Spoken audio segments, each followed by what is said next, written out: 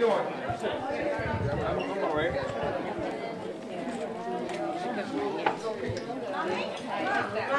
Mom, you're here. I know. How are you doing? I'm all right.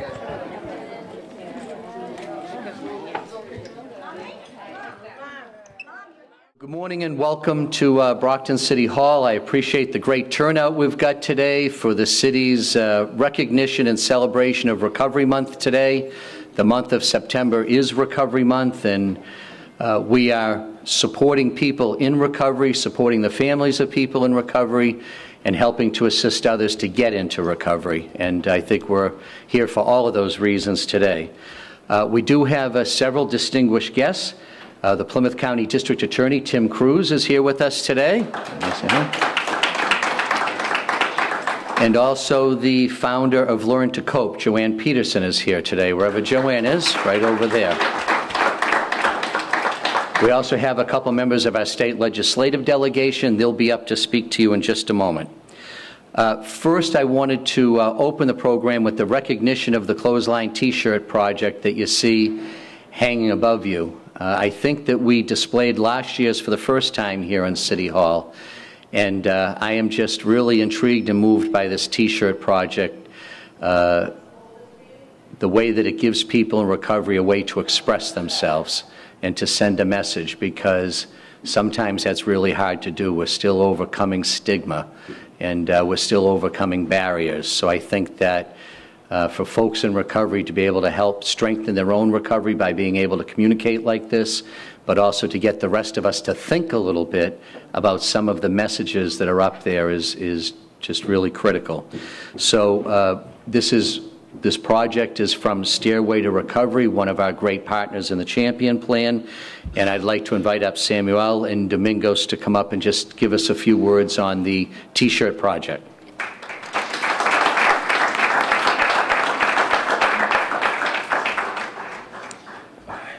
Good morning, everyone. The project started like 3 years ago with two females, members from the center, Crystal and Tina. And they wanted to express something to the community. As the mayor says, sometimes we want to send a message, and it's hard to send it to the people. So these two females came with the idea of making shirts to express our feelings and emotions for the people to see it, that there is a hope for people on the outside, and a message for the community to stick together. And that's what we did. They came, and we got many people, so the members of the center together, and we made the project for you guys to see it.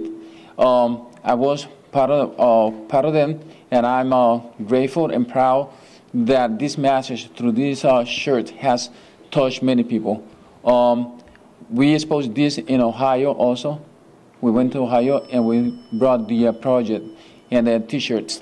And it touched a lot of people, because our message has to be conveyed in different ways. It's not only by talking, but also by seeing something that it brings the attention of somebody. Catch that moment for people to see that it's not only a bunch of people at the center that we're wasting our time, but many people together try to do a change for the community. So that's how the project is started. Good morning, everyone. I want to thank you, the mayor, and everyone who's here. This project, every shirt up there is a life. It's the struggle, the pain, suffering, the tears that we, in our recovery, have put on this work. It means all the hopes, disappointments, and dreams that we have. Every shirt up there is a brother or a sister that some of them are here, some of them are not. When I came to Brockton, I was struggling in my own recovery. Stairway gave me the chance and opportunity not only to work on my recovery, but to meet my co-peers. We become a family. I'm grateful for Stairway, all my brothers in Stairway, and the mayor for it, and all these organizations who are here supporting us and supporting the community. Thank you, everyone.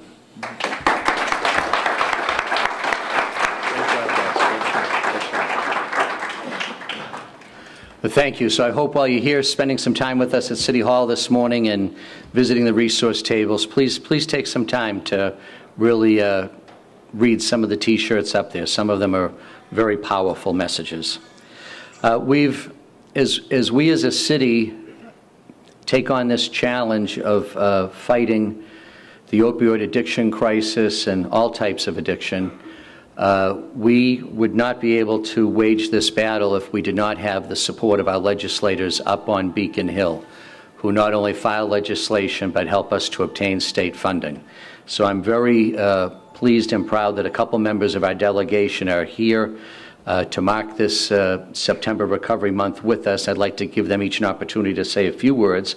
So Representative Jerry Cassidy is here with us. Jerry, come on up.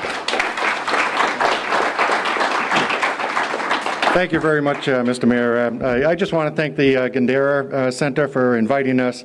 We were at the Recovery Home Collaborative the other day at Florian Hall, and a true champion that goes unnoticed is Corin Cappiello. Thank you very much for everything you do. One of my first votes was the opioid law that we'd signed 2016, and it was a pleasure to see that Chairman Dempsey at the time put an awful lot of money back into our recovery systems, and I can see it right here, just trickling down to the city of Brockton. And I was looking at one of the shirts. There is no person walking the face of the earth who demonstrates more courage, dignity, honesty, and integrity on a daily basis. And that just hit home to me. Everybody here, it's not just the people who are recovering, it's the families that are hurt by this. And, I just want to thank you very much for inviting me, and appreciate it. Thank you.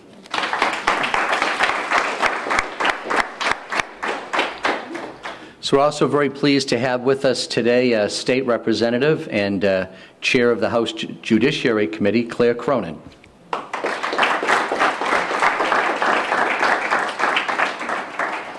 Good morning. It's my great pleasure to be here with you today. I guess the first thing I would like to say is you are not alone. This fight is a fight that we all take on.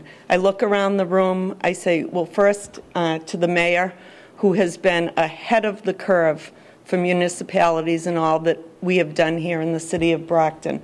The Champion Plan, it's a model for every municipality, and it's working well. We have all the citizens out here who take this on. Some of you have suffered, but you've taken your pain and suffering and turned it to help those who come behind you. I know John Green, who lives in Easton. He and his wife have a wonderful program, No First Time.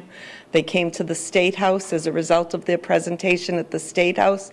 They got, I think, somewhere between 8 and 14 high schools, reps from other areas of the state who saw what they had to offer and said, come and speak to our high school too. Thanks, John. You are a true champion.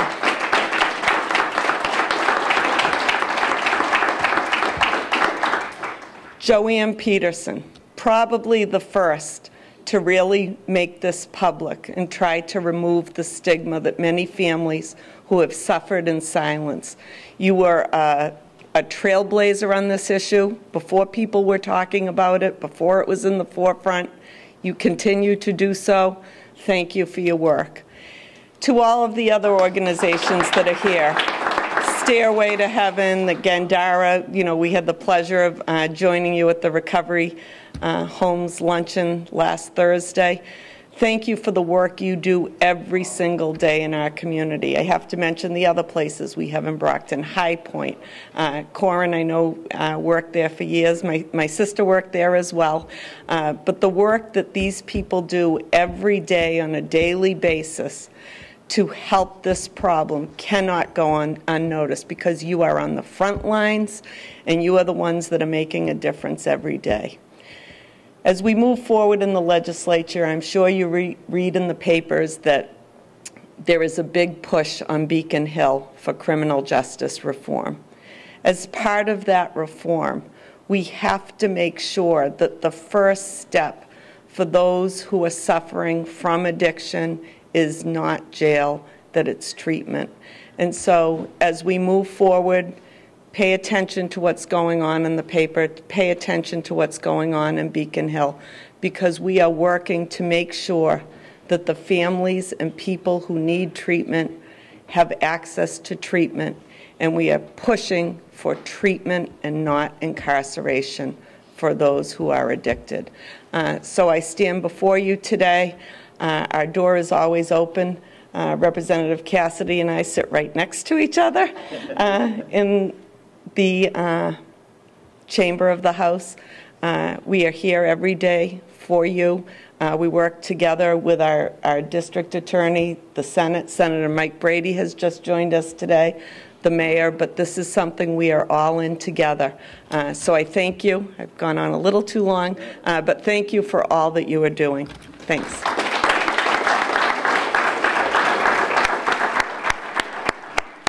Thank you, Representative Cronin, and we just want to make sure everyone recognizes that Senator Mike Brady, the Dean of our legislative delegation, is also here with us this morning showing his support. So, Mike, thank you so much for being here.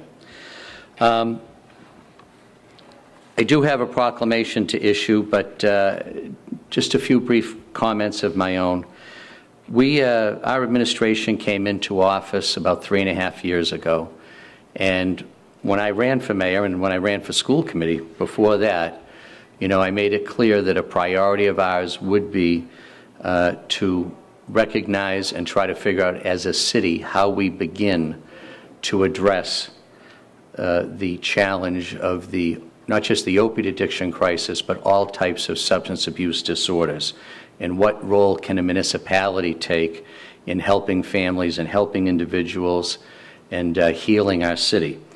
And so when we first, as I think about Recovery Month, in our first month, we asked our police officers and firefighters to carry Narcan, naloxone.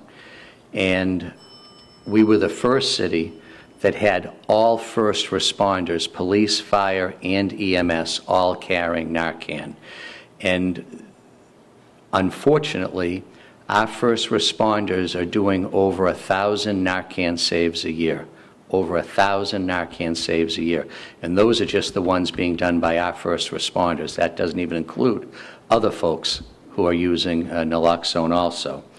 But I think that's an important part of recovery, because for some folks, that might be the moment that gets them to the point where they're ready to really seek and achieve recovery. And the one thing I know for sure is that if we allow someone to die, they'll never have another chance at recovery. And every one of those Narcan saves represents another opportunity for recovery for that person. And I personally know many people who have had Narcan saves that are clean today, and they would not be alive if it weren't for our first responders first. So you got to be alive to be able to get another opportunity at recovery, and I think that that's been critically important. The city is also an employer. So as an employer, I'm very proud of a couple of the things we've achieved this year. This year we negotiated, and the key word is negotiated, with our firefighters union, a substance abuse policy. And it's a policy that is built on the safety of the firefighters, but it's a policy that's built around assistance and compassion and helping not just our employees, but the families of our employees if we've got somebody that's struggling. And just like years ago when I was advocating for teenagers struggling with recovery, and at one time the answer was just always to kick the kid out of school, and all that did was make things worse, not better. It's the same with our employees. Just firing somebody is not the answer. It's not the answer for them. It's not the answer for their family. The answer is to hopefully be able to identify our people that need some assistance as early as we can, get them into treatment as fast as we can, and give them an opportunity to get healthy again so they can return to work, keep their families together, and continue to support their families. And so that's what that drug policy is built around, and we're hoping to have a very similar policy ratified very soon by our Police Patrolmen's Association. And I received some criticism from the local newspaper because they thought the drug policy wasn't tough enough. The problem is they just don't understand what the purpose of the drug policy is. The purpose is to help people, not to fire people. It does have provisions that if after several attempts at recovery, a person can be terminated, but not until after we've done everything we can to try to help them and their family. Recently, on July 1st, I guess one of the ongoing issues in the recovery world or in the treatment world as we address this crisis is medically assisted treatment. And I know that not all of us are on board with that yet. However, I don't think there's any question that a lot of people are walking around leading normal lives today because they benefit from medically assisted treatment. And so on July 1st, we changed our Blue Cross health insurance plan for city employees to cover the cost of medically assisted treatment. It's not cheap, it's going to cost us some money, but we want to be a leader, an example to other employers that this is an illness, this is a medical treatment, it's a public health issue, and we're not going to beat it if we're not willing to support people who are trying. And so as of July 1st, the city health insurance now covers medically assisted treatment, not just for our employees, but their dependents also. So think of all the families times the number of employees, and there are a lot of folks that today have coverage for medically assisted treatment that did not have it a few months ago.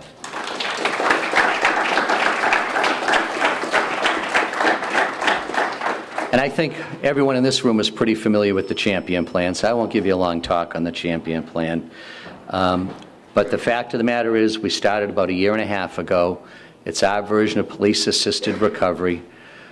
Folks walk into the police station, and just by asking for help, our Champion Plan, Stairway to Recovery volunteers are there within 15, 20 minutes and to offer their assistance to get the person out of the police station into a safe haven and ultimately into treatment.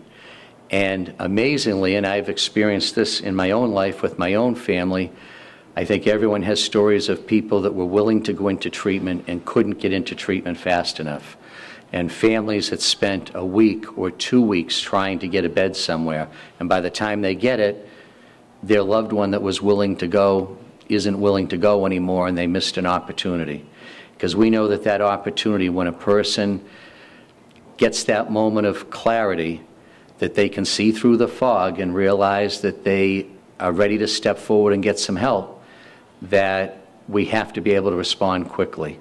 And the Champion Plan is placing people in treatment on average, in less than 2 hours, which to me is just impossible, but they're doing it.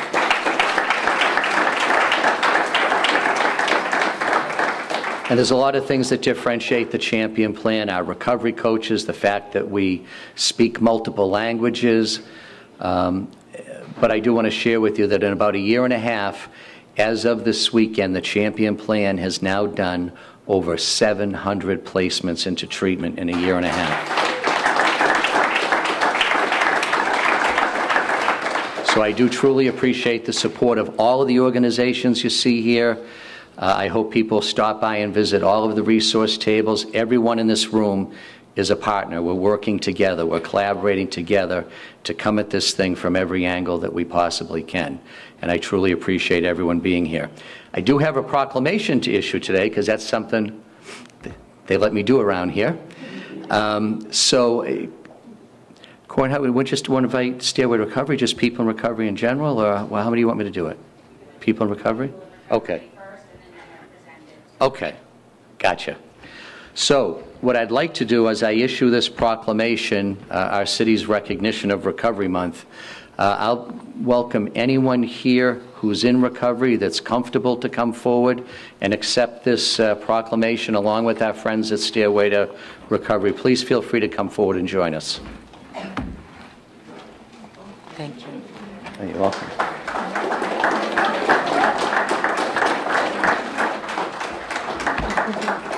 It's great to have all of you here with us today.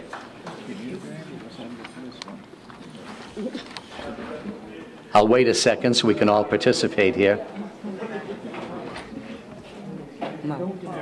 I truly appreciate each and every one of you being willing to come forward and accept this proclamation today. We're going to have to get a bigger venue next year. Yeah, you can feel, some of you can squeeze right behind me here if we need more room. Scoot down. I'm really a nice guy. You can get close. Don't believe everything you hear. All right, let me issue this proclamation on behalf of the City of Brockton. Whereas behavioral health is an essential part of health and one's overall wellness, and whereas prevention of mental and substance abuse disorders works, treatment is effective, and people recover in our area, our city, and around the country. And whereas preventing and overcoming mental and/or substance use disorders is essential to achieving healthy lifestyles, both physically and emotionally. And whereas we must encourage relatives and friends of people with mental and/or substance abuse disorders to implement preventative measures, recognize the signs of a problem, and guide those in need to appropriate treatment and recovery support services. And whereas hundreds of thousands of people and families across Massachusetts are affected by these conditions, and whereas to help more people achieve and sustain long-term recovery, the U.S. Department of Health and Human Services, the Substance Abuse and Mental Health Services Administration, the White House, and the City of Brockton invite all residents to participate in National Recovery Month. And now, therefore, I, Bill Carpenter, as Mayor of the City of Brockton, do hereby proclaim September 2017 as National Recovery Month.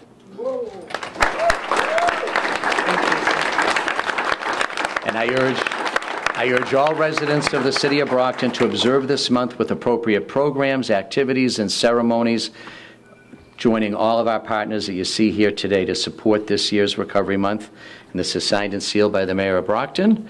And I think for this year, because they've been such great partners to us in the Champion Plan, the folks who are receiving the training, who are out on the front lines, saving lives every day, I'd like to present this to Stairway to Recovery for them to have to see. Where's that friend? Here we go.